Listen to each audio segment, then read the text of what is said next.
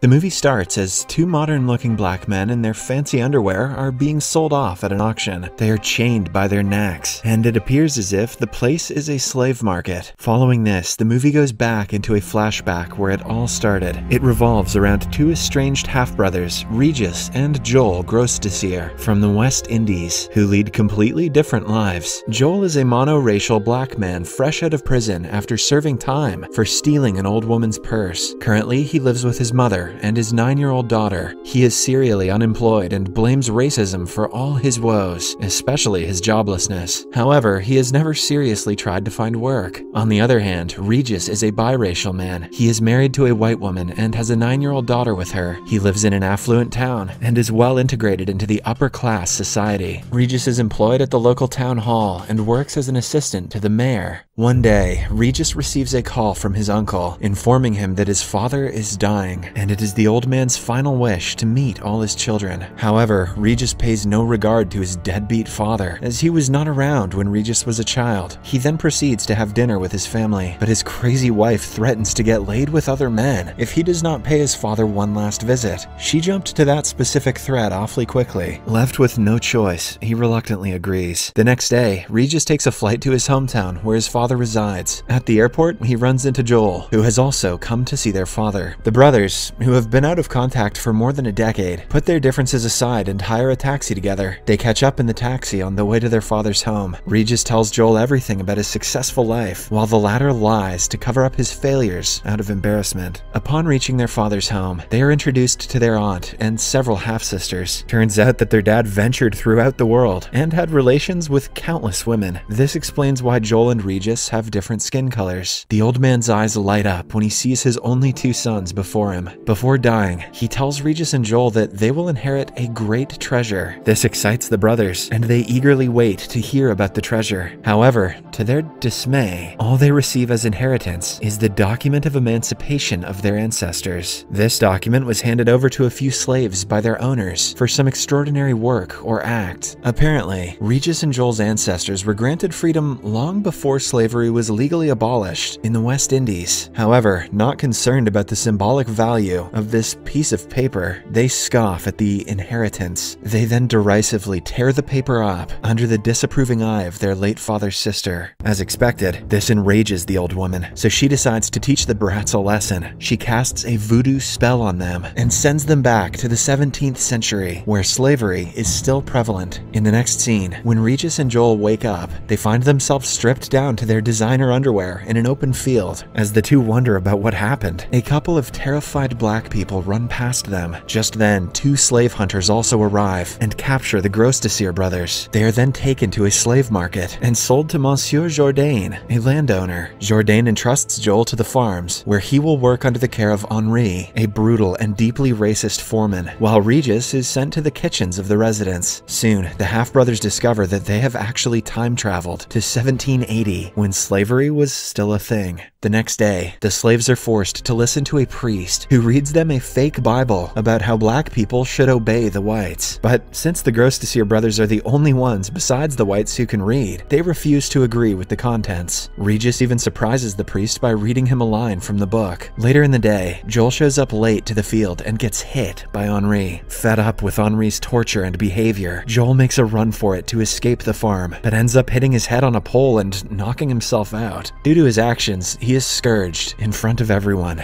That night, Regis is called to Monsieur Jourdain's office, where his ability to read is acknowledged. Jourdain praises him for being a smart slave, and gives him the privilege to control the other slaves with Henri. In the meantime, Joel is getting his wounds treated by a female slave, Rosalie. It has been only 5 minutes since they've met, but Joel has already started liking her. At an opportune moment, he leans in for a kiss.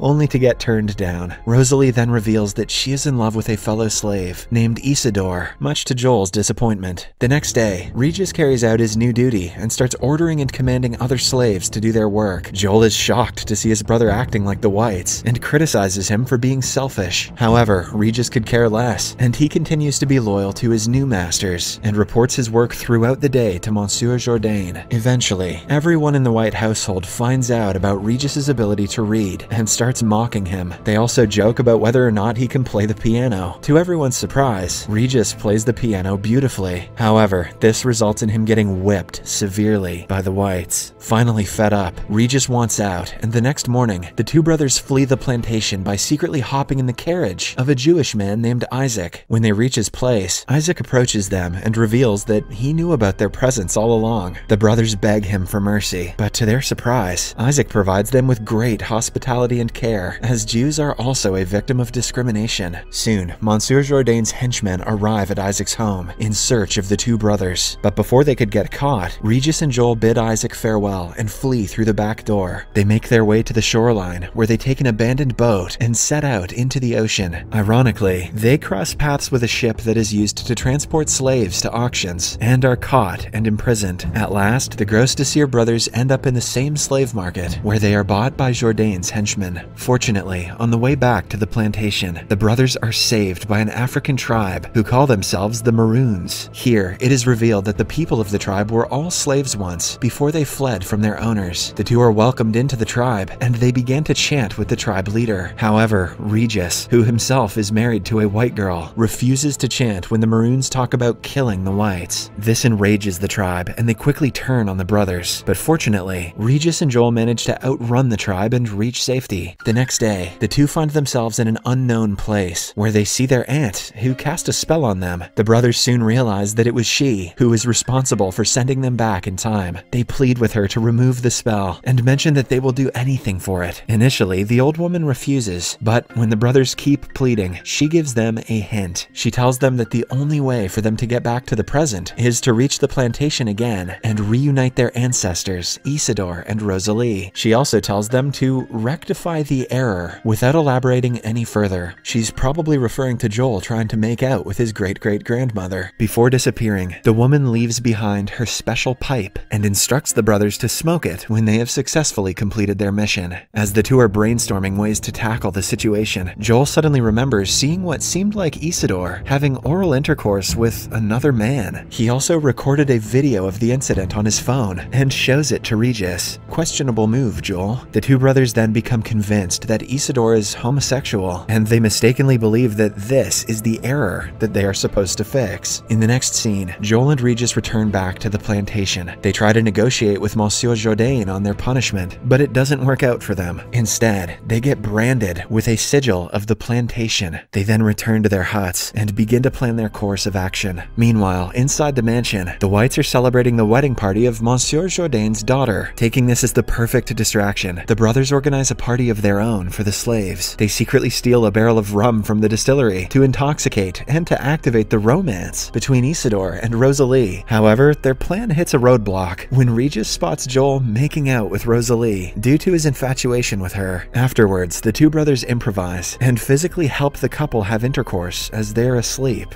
What? Once this is done, they're convinced that their mission there is accomplished. Believing that they can go home whenever they like, the brothers decide to take revenge on the whites. They then make their way into the mansion, armed, where they humiliate everyone. Joel kisses the daughter of Monsieur Jourdain, whereas Regis starts damaging furniture and even slaps a white man. All of a sudden, Henri barges into the room with a gun and threatens the brothers. Still, Regis and Joel show no sign of fear and proceed to use the pipe. Unfortunately, when they smoke it, nothing happens. It appears as if the magical pipe given by the old lady was replaced with an ordinary one. As a result of their deeds, they are locked in a cage and are condemned to execution the next day. That night, the brothers get emotional and start contemplating their life choices. Regis talks about his failing marriage, while Joel confesses that he is broke and jobless. After a few hours, as the brothers are still sympathizing with each other, Henri arrives and takes them out to the field where they are supposed to be hanged. However, right before the execution, Monsieur Jourdain's son, Victor, runs off into the forest as he cannot bear watching the sight. Rosalie chases after him and soon finds out that he has fallen into the nearby river. All members of the family panic and run to the scene. However, Isidore takes advantage of the uproar and saves the brothers, knocking out Henri in the process. He then orders them to run for their lives, to which they oblige. As the brothers flee, they come across Victor, who is being swept by the stream. Without a second thought, the two jump into the dangerous river, but to Regis's surprise, Joel cannot swim slim. This makes his task even more difficult, but somehow, he manages to save both his brother and Victor. Grateful to the brothers for saving his son's life, Monsieur Jourdain sets them free. The half-brothers are also awarded with the very same document of emancipation that they were provided with by their late father. However, instead of accepting the freedom and the award, they request Monsieur Jourdain to free Isidore and Rosalie and present them with the document. The Monsieur finds the request very strange, but nonetheless, he obliges. In this way, the brothers have managed to free Isidore and Rosalie, but they still don't know where to find the magical pipe, which will help them return back to the modern age. With days passing by, they slowly begin to accept that they may never return to their time.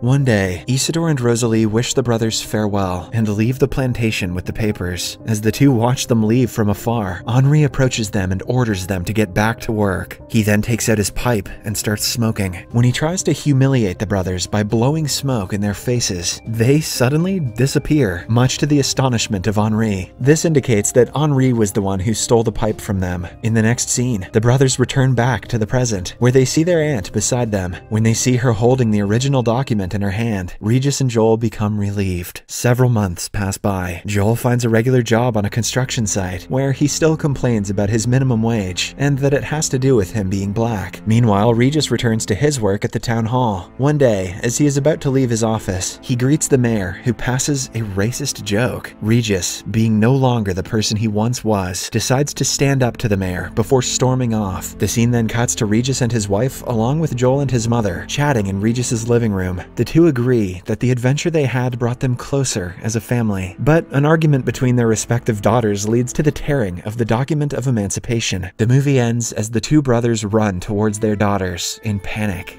Subscribe for more videos like this, turn on notifications, and leave a like to help the channel out. Thank you for watching.